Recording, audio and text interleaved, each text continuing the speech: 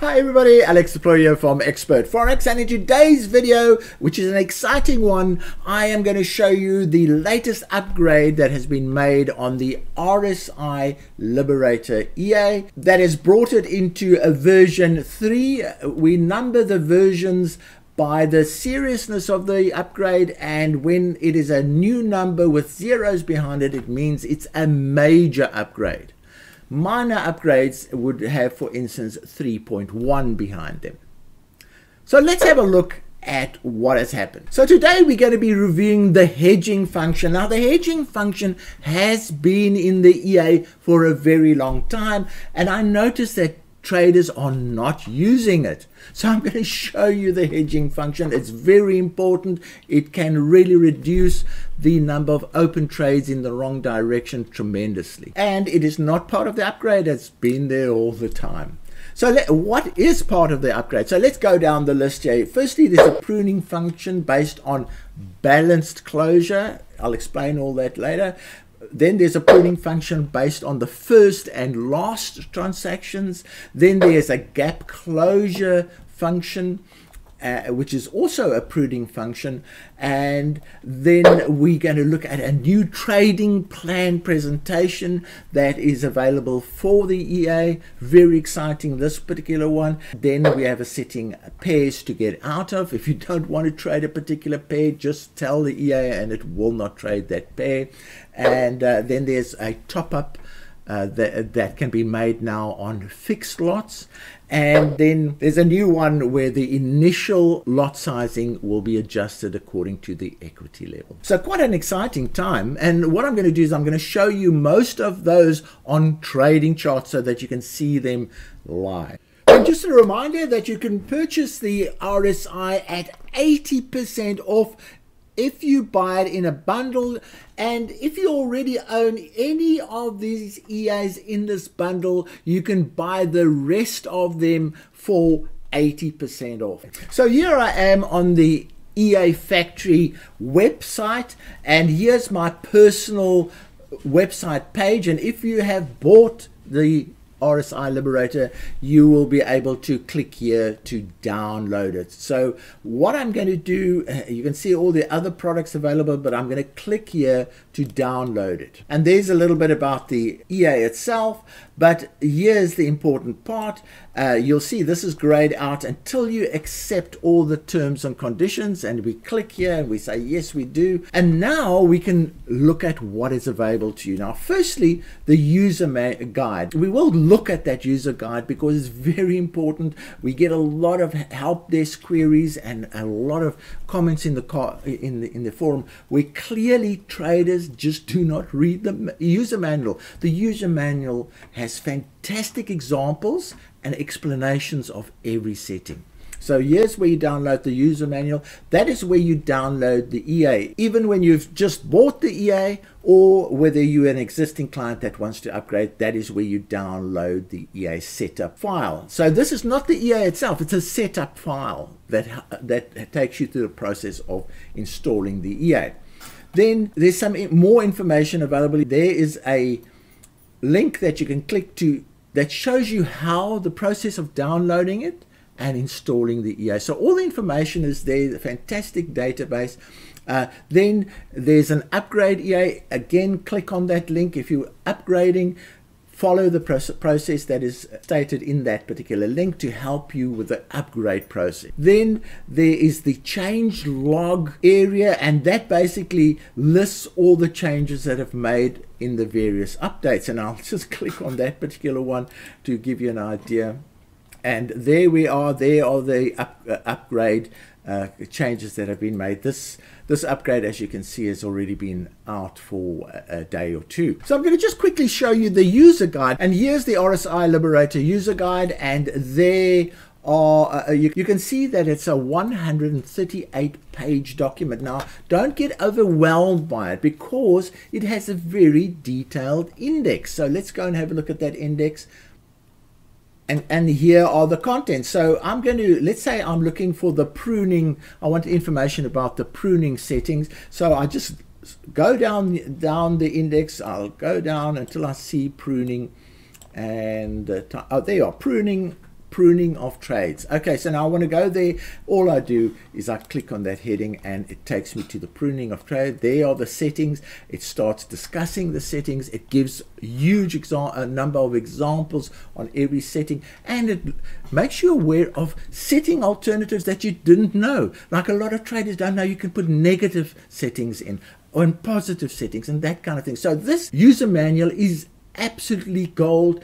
Very few traders use it, but it gives you a lot of trading ideas and people don't realize it, like the one I'm going to show you pretty soon, the one where there is already a hedging function that nobody uses. So please download this user manual and make use of it. If you get stuck with anything, first refer to the user manual, then use all the other means of resolving your problem, like the forum and contacting EA Factory directly. Okay, so let's go and have a look at this fantastic hedging function that nobody uses and can really help you in all kinds of market conditions. Now, to show you these transactions, I'm going to be using the strategy tester in visual mode, and so that we can actually see the trades as they happen. And let's go and have a look at the settings. And the first setting I'm going to go and look for is the hedging one.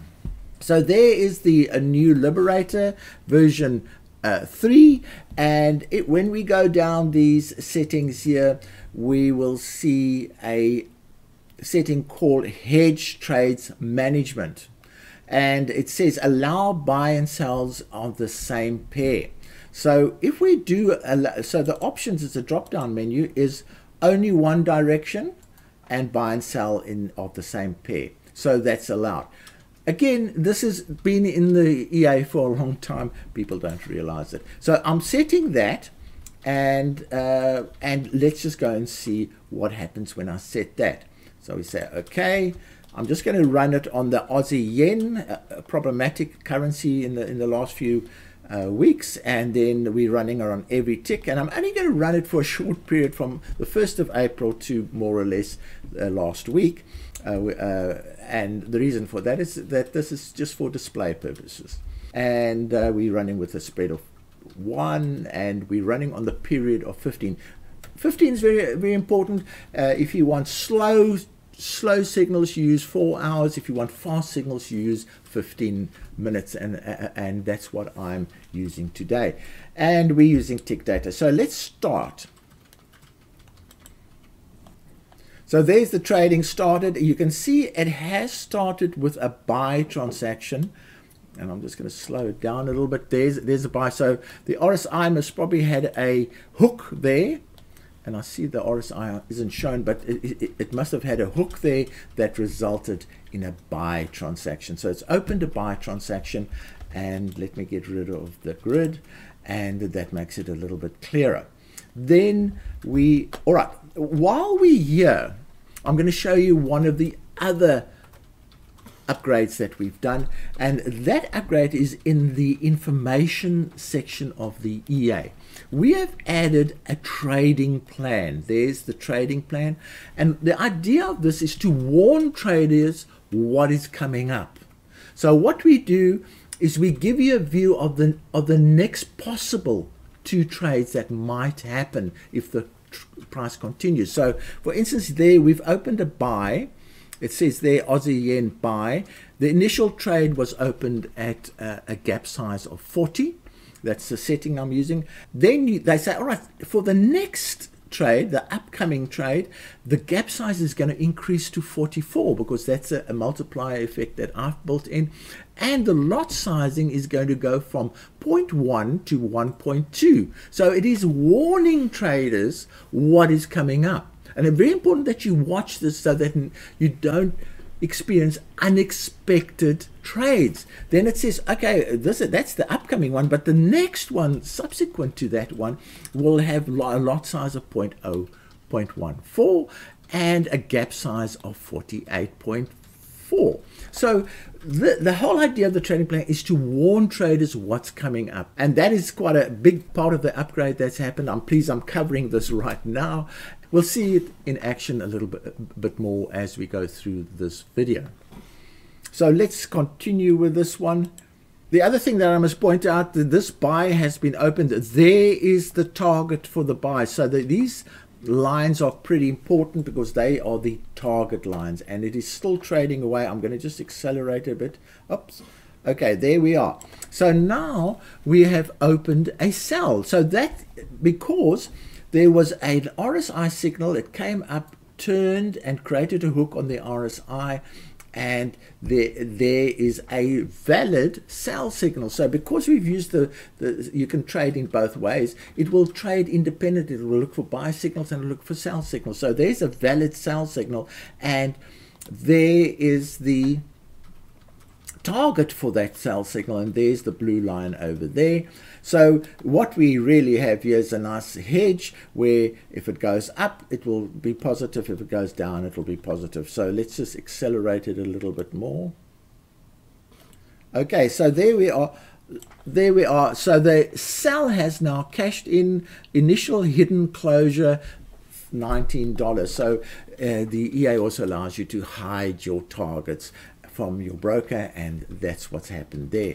And this basically, I'm just going to let it go one more. Okay, there we are. And here it's happened again. There's a buy signal, so it's got 2 buys and 1 sell at the moment, and there we see it, 2 buys and 1 sell. And then in the trading plan it says for your sells this is what will happen, for your buys this is what would happen. So the trading plan is fantastic, and the hedging function is also quite interesting. And there we go. So that is how the hedging function works. The hedging function basically says if I see a valid sell signal, I'm going to take it. If I see a valid buy signal, I'm going to take it for the initial trades. As simple as that. And as you can see, it does hedge. It will hedge even in a trend. If there's the slightest retracement, it will hedge. Very powerful. A lot in a certain way, this is actually more powerful than the hedging EA, because the hedging EA uses a fixed method of hedging, whereas this is based on true trading signal. Okay, so what have we done? We've now looked at the hedging function, which isn't even part of the upgrade, but we have had a look at the trading plan presentation, which is that powerful tool that tells you what's coming. Allows you to look into the future. What can you do if you want to change the future? Remember, any changes to the settings will affect trades into the future. So if you see, oh, the gap size is too small, you just change your multiplier, you change your gap size setting. If you find the lot sizing is too big, then you just change those settings. So it gives you an opportunity to manage your trading. Okay, so next on the list is a pruning function based on the balanced exit. Okay, so to use the balanced exit setting, let's go and have a look at what we need to do. So we go down here, we just use all the other standard ones, and we go down to the pruning section, and there is the pruning section for trades. And we say that we want to start the pruning after there's been 4 open trades in the same direction. And that will become clearer as you look at the example. So there I'm going to put a setting of 4, and then we want, what kind of pruning approach do you want? So let's go and have a look at the drop down. We go down and we say no, we want the balanced pruning effect, and I'll explain how that works when you see the example. And then let's not worry about the gap one right now. In fact, let's make it big so that it doesn't interfere with this example. All right, and the other thing I'm going to do, I'm going to say, let's just keep things simple and only trade in one direction, so that the example is a lot simpler. Okay, so away we go. We say okay, and we start our trading.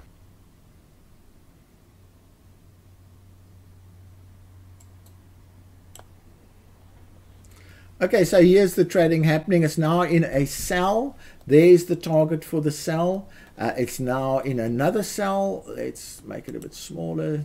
So we've got 1 sell, we've got 2 sells, we've got 3 sells, and we have 4 sells. So I'm going to just stop this. So what has happened is we've told the EA to go into a balanced pruning strategy after 4 open trades. So now those conditions are met. There are 1, 2, 3, 4 open trades. Here is the traditional target that is set for the normal profit retriever process.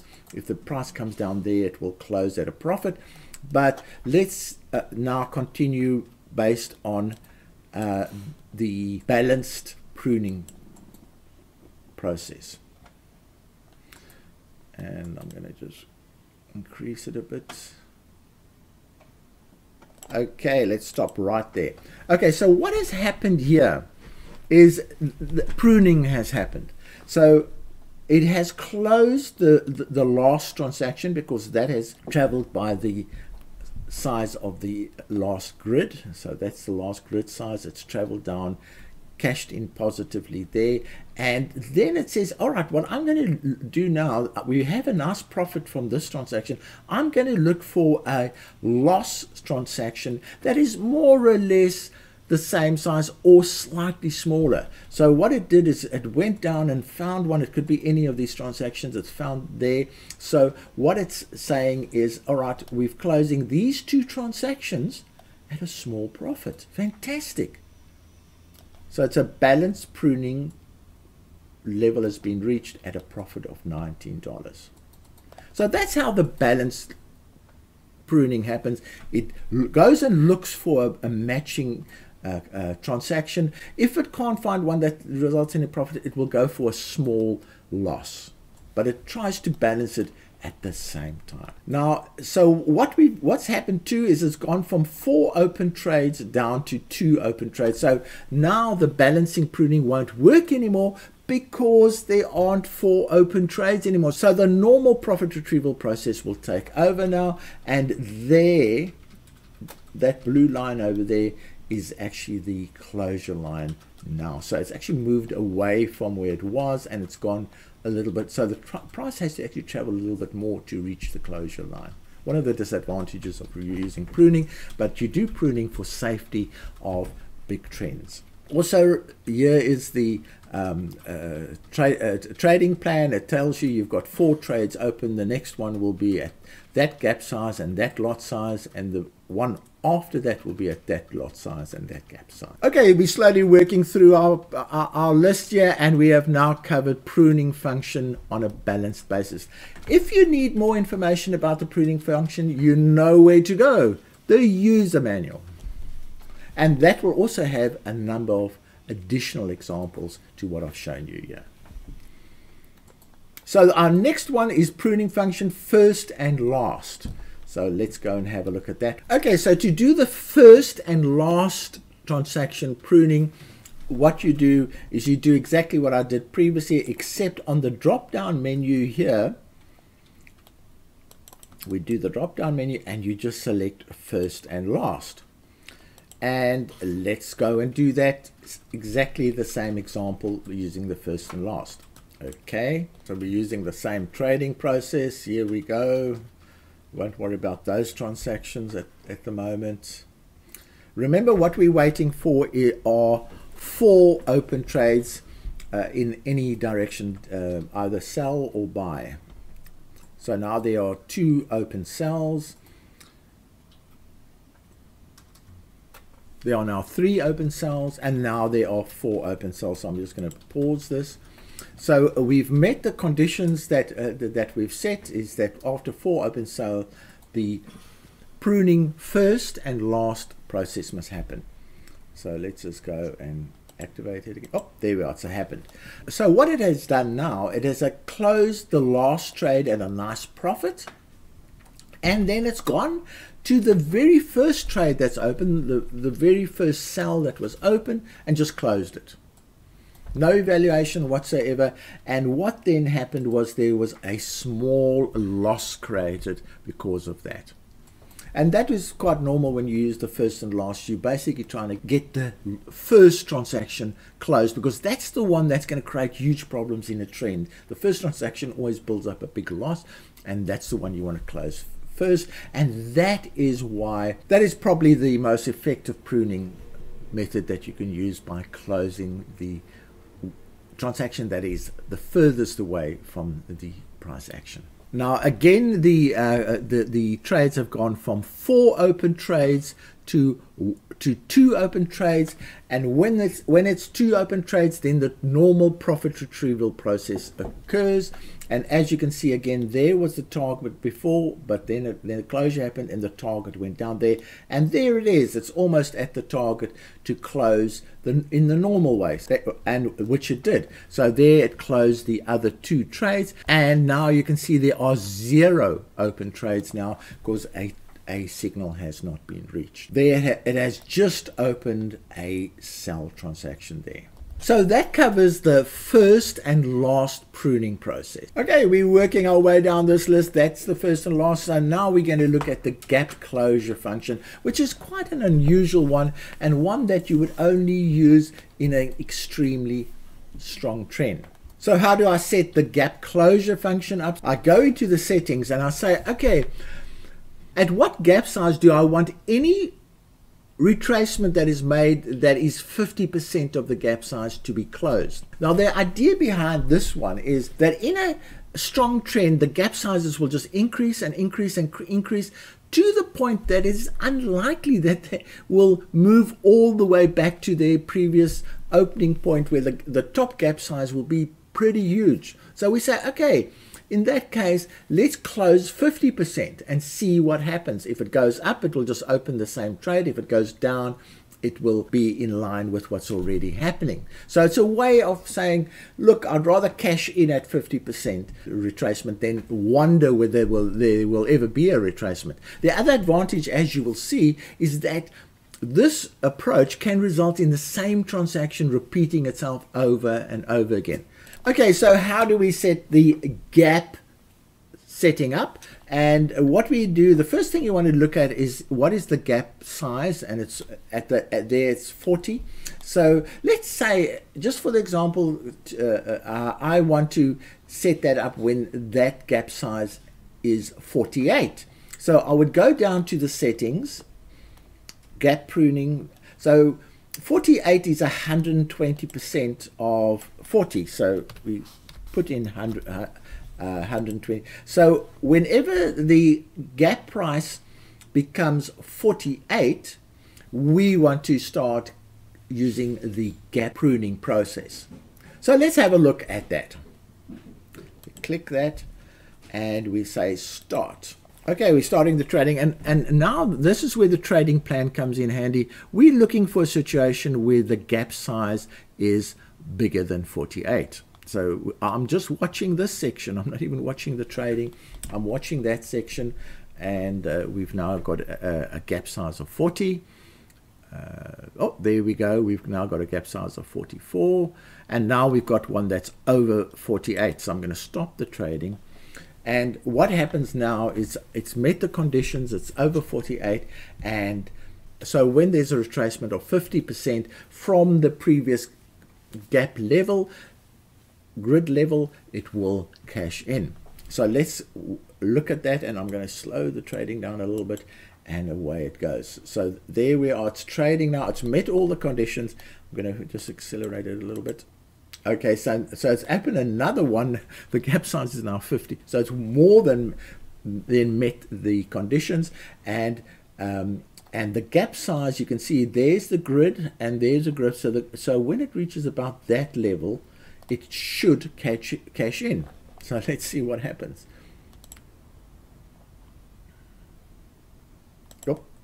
Okay, so there's what's happened. So it's just a single transaction cash in. It basically says cash in the last transaction when the last transaction becomes 50% positive, and there's exactly what's happened. It's cashed it in. So it's a way of getting rid of some transactions, the pruning process. And now what happens now is that the new target has now changed from being there to down there. So the price has to reach there now to cash in all the other open trades. But so let's just move on and see what happens next.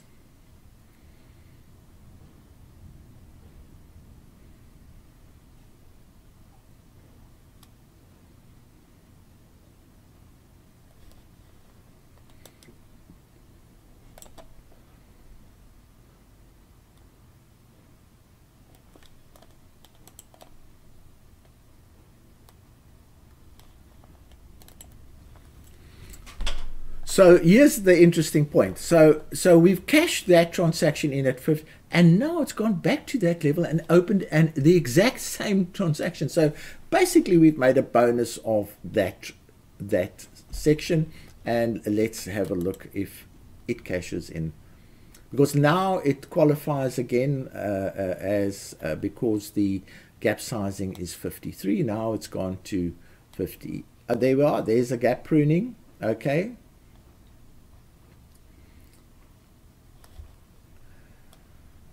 And there's another. Oh, there's another gap. Now I think the point of this example is that you can cash in the same transaction over and over again. So here you can see both these transactions have cashed in twice already. So there's one and there's one, and then there's one and there's one. So the transactions can repeat themselves over. And so although you're only cashing in 50%, you could end up 200% because the transactions repeat. But the big point here is I think you've got a good feel of how the gap pruning works. It's really to reduce any of the top transactions in a trend. So the slightest retracement you cash in at 50%, the slightest 50%, and that can occur over and over again. Okay, so now we have covered the gap closure function. We've also covered the trading plan, and you can see how important the trading plan is in the trading. The next settings are actually quite easy, nothing to show you much, and I'll just show you how to make those particular settings. So we're going to do the pair to get out of, we're going to do the top up by fixed lots, and we're going to have the initial lot equity adjustment. I'll show you quickly how to do those in the settings. So let's have a look at the settings. So the first one is currencies to get out of. Here at the moment, because of this example, I've only got one currency that I'm trading, pairs to trade. So there's a pairs to trade, and here you can list as many pairs as you want. You can list 28 pairs if you want.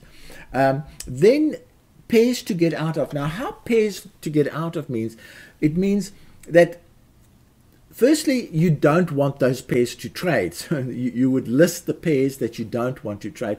But if you have open trades, and this is very important for you to understand, if you have open trades and you don't want to re-enter that particular currency, then you also put that currency in there, because what it will do, it will continue managing the open trades for the Aussie yen, for instance, but the minute it closes the Aussie yen, it will never open another Aussie yen if you've got that currency in that setting. That's how the setting works. It does not stop you the normal trading of open trades. It does not stop. It doesn't interfere with the logic. You can't stop the trades from opening on the Aussie yen in the future. If you want to do that kind of thing, what you do is you set the gap size to 1,000 pips, and then it will never reach a point where it needs to open new trades. But this one is quite handy in that it allows you to close all your trades, get them pruned right down to a few, and then let it be closed, and it will not open other trades. So the next new setting is the top up lots change by lot. So in other words, if your initial lot size setting is 0.1, such as in this example, you can use either the multiplier or the fixed lot system. So in other words, the multiplier will multiply it at as the setting is here at basically an increase of 20% at a time. So the 0.1 might go to 0.12 and then 0.14, but then it will jump, because it's a multiplier, it might jump further, so it's 20% of the previous one. The fixed lot says just increase the initial lot sizing by a fixed amount. So what you could put in there is, let's say 0.05, and instead of multiplying, it will just stay fixed. So that's how that setting works. Pretty easy to understand, that one, and certain traders regard that as more conservative because it's not increasing at a big rate, and it's also increasing at a more manageable rate. Then the last change that we've made is the initial lot adjustment based on equity level. So here there are two options. You can either use if the equity has changed by a certain percentage, or you can use an amount. So you can actually specify an amount that you want the EA to start changing the initial lot. So if it goes up 30%, then the initial lot sizing will go up 30%.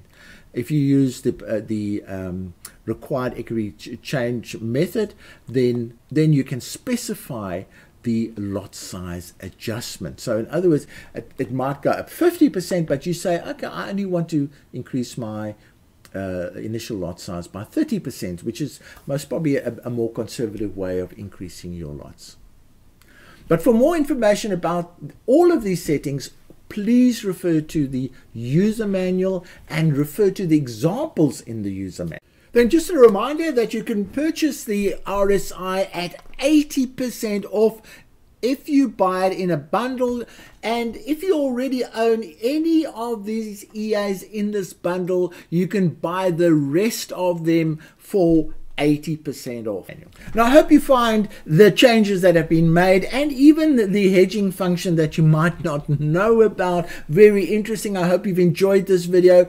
As I said earlier, don't hesitate to refer to the user manual if you need more information, and hopefully these changes will help you enjoy the RSI Liberator EA as it's supposed to be enjoyed. Very soon, exactly the same upgrades will happen to the Wave Liberator. I might not make a detailed video about that particular one because the same logic will apply to that one, and exactly the hedging function would also apply, and all the other changes. That is anticipated in the next couple of days. So from me, Alex Deploy, thanks for watching this video, and cheerio.